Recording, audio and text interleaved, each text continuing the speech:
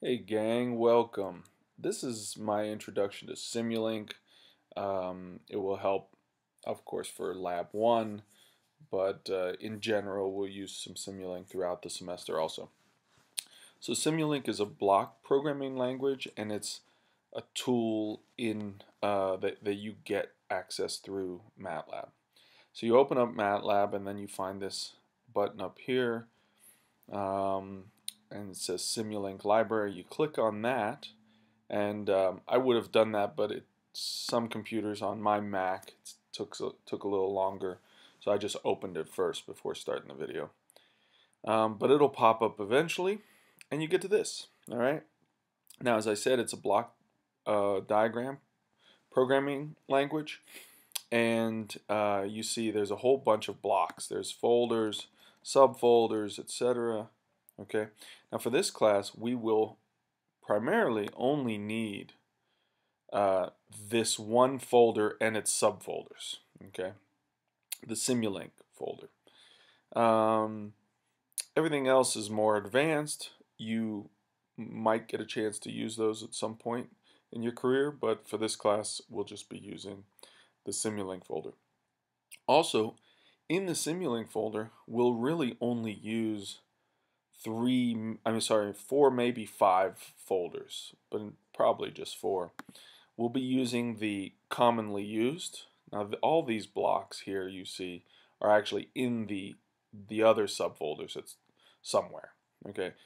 But like the gain, that's a multiply by whatever constant that's inside. As you see, it looks like an op amp, and an op amp is well known to be used for an amplifier, which is a multiply, so that's sort of that symbol. Now there is a product block too, which does multiplication, but you input, instead of putting it in the block like 3, you would put in a constant 3. Notice here's a constant 3 into here, and then whatever the other side is to multiply by. Very similar. The gain is just more common in the control world, but they do the same thing actually. Here's an integrator. If you remember in our Laplace transform table, we derived that one over S is an integrator.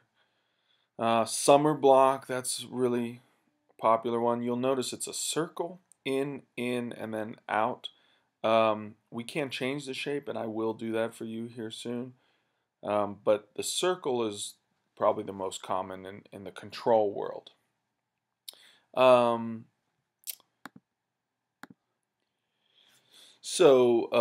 Continuous is another one. It's going to have continuous time functions like integrator, derivative, things like that. We'll use some of these later. Transfer function, I haven't defined that. Here's transfer function in pole zero form. Again, a little foreshadowing there. Okay, so those two. Then we're really just going to skip all the way down to the other most important two subfolders, which is sinks and sources. So think of sinks, or let's start with sources. Remember, our system has an input and it has an output. So we need inputs. All right, so that's where you find sources. You're going to find like the constant, even though it was in commonly used blocks. You're going to find a ramp, which is t. You're going to find the step. You're going to find a sine wave. You're going to find random number, etc. Okay, so when you want to think an input, go to sources. Not use sinks. Okay, so now when the simulation is done, of course we want to visualize it or save it. So we'll want to put it into a scope, or if it's just a number, we'll display the number. Probably most importantly, you want to save the data to MATLAB so you can then plot it. I expect all plots in lab reports to be created in MATLAB, not just screen captured on Simulink or anything like that. Okay, so make sure you get it to the workspace. So we'll look at that. All right, well, let's do some really basic stuff. Okay, and then you can watch the next lecture on Lab 1 or the next video on Lab 1 to see how to use these blocks to create or to simulate a differential equation. All right, let's start out by making a new canvas. Okay, so Let's just say, here's what I'm going to do. I'm going to take 3 plus 4. All right, really ridiculous, but we got to start somewhere. Okay, so I'm going to drag a constant, drag it over here, and then I'm going to double click it to get inside of it, see what options, and I'm going to change the constant to 3. Then I'm going to get 4, another constant, 4, although in this case I'm just going to hold control and drag. Oh, let's try it again. There you go. So that allows you to copy. And notice they are different though. This is titled constant, this is titled constant 1. Now I need to sum them, so let's go to commonly used as multiplication. Oh yeah, the summer. The summer. Drag the summer in. Now you'll notice there's a plus plus and a space up here with nothing. And if you look over here, you see bar plus plus. So notice if I move that bar like to the middle, let's see what will happen. Let's hit apply. Notice how it moved things around. So you can play with that. In our situation, we're just going to use the rectangle, and we're going to get rid of the, well, let's leave the bar and you'll see what happens. It leaves a space wherever you put that bar, but that's really only useful in the round. So let's just apply it, and then everything spreads out. Okay, as you saw, you can resize. You can even flip. You can right click, and let's do flip. You know, you can flip block, you can rotate it, so you can do things like that. So keep that in mind, it'll be useful later. All right. Now, to connect them, I'm going to take the output of the constant 3. There it is. And bring it over, and it'll automatically snap. Another option is to click on the block and then hold control, usually on a PC, on a Mac, I think it's command, and you click on the other block and it'll automatically do it. Okay? And now we want to go to syncs, or probably it's in commonly used. No. Let's go to syncs, let's grab a display. Okay. So let's hit play. Oh, where'd it go? Oh, it's thinking. Having trouble here. Just to add 3 plus 4. Okay, here you go. Notice it's 7. I'm going to zoom in a little bit. Oops, that was too much. Okay. So 3 plus 4 is 7.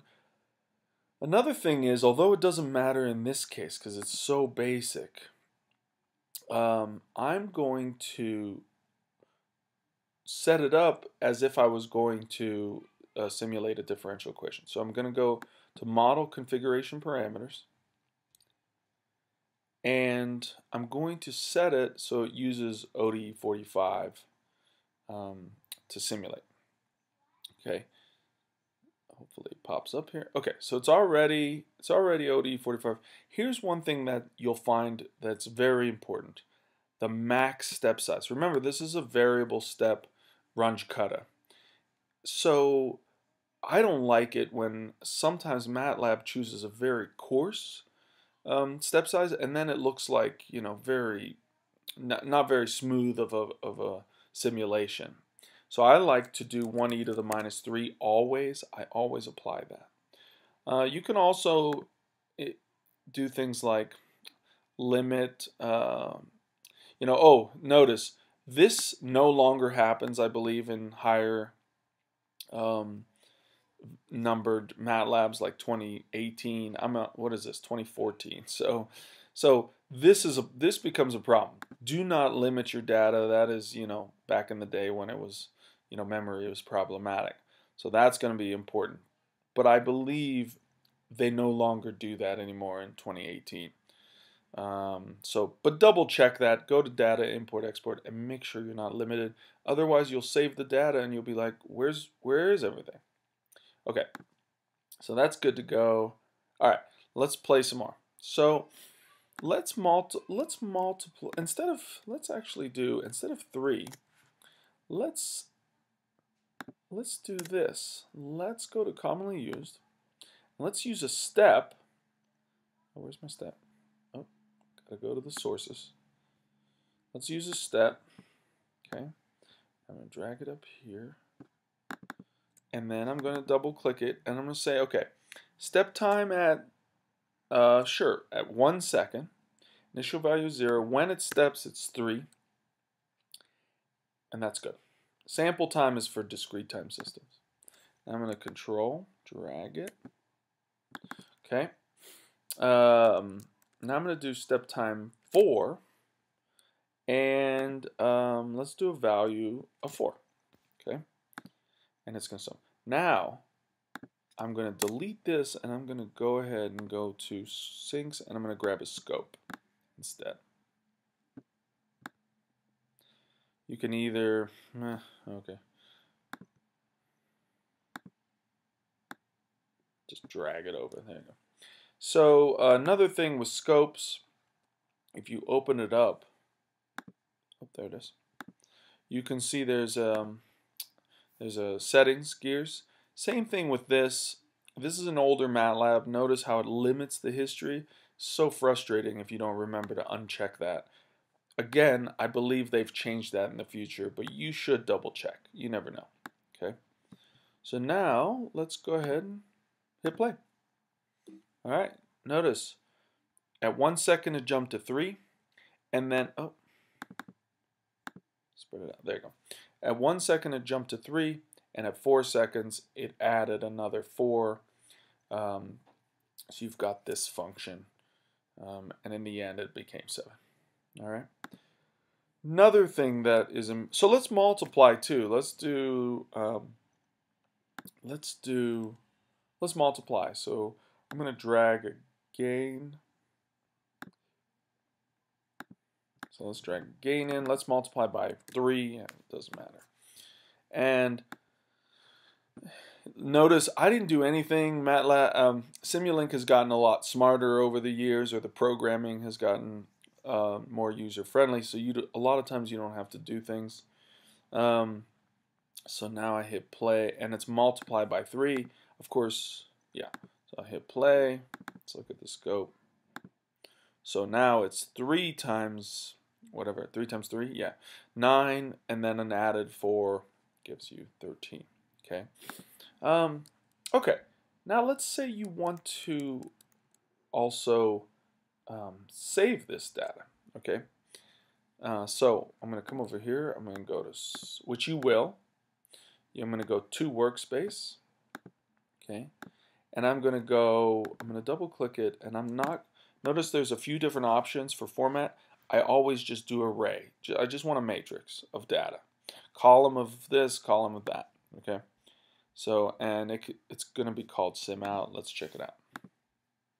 So I'm going to control, now if I don't want to delete this, I want to tap into this signal and take it into multiple places. So I'm going to hold control, and I'm going to drag it. Okay, that's how I tap off of any signal. So these two wires are the same. It's coming off the same signal. So I think we're good. All right, let's hit play. Now let's go to the workspace, and notice here's a very cool thing. Notice there's I didn't even ask it to, but it's smart enough these days, where back in the day it wasn't, and I had to use a clock. You have to use a clock to create the time vector. And you'll notice that my code, sample code in Lab 1 has the clock. You don't need it anymore because it does it for you. Okay, but there's SimOut. It's one vector this long because I did 1 e to the minus 3. So 10 and I simulated for 10 seconds. Notice the simulation time's right there. So there it is. Okay, so now I can go plottout comma SimOut. And in a second, we'll do more than one vector. Okay. All right, there it is. All right, let's come back. Let's do multiple signals. Let's say, all right. So now I'm going to okay. So now I want to save multiple vectors, not just one. So I'm going to come over here to the library. Where are you? Okay. So I'm going to go to commonly used, but it's also in signal routing, and I'm going to mux. Now I can actually make I can do as many ports as I want, or inputs. I'm just going to do 2 at the time. Okay, so I'm going to come over here, got a little, put that in, and then I'm going to drag, let's do control into here, and then let's take this one, this signal. I'm just making things up at this point, but there are going to be cases where you're interested in multiple signals in a system. So now I'm going to play it. And in fact, actually, let's do this. Let's take the sim out and plot it too on the scope. So let's control, drag. Okay, let's plot again. Now I'm going to open this up and notice two signals are plotted on the same plot. And if I go to the, there you go. So notice I go to the workspace in MATLAB, and you've got the same length vectors, but now you have two of them, and you still have your T out. So if I do sim out of all the rows comma 1, that's that. And if I do the second, then it gives you that one. Okay. So these are some of the tricks that you'll want to use in Simulink. Let's get back up here. I believe that is sufficient to get you started. I'll take a quick peek here, make sure I got it. There's that clock I was mentioning. Like I said, you can also demux if you want to. For cleanliness purposes, you might want to mux everything into all the signals into a single wire, and then demux it later to do something. Yeah, I think we're good to stop here, and I will continue to teach you a little Simulink as we go on. All right, have fun.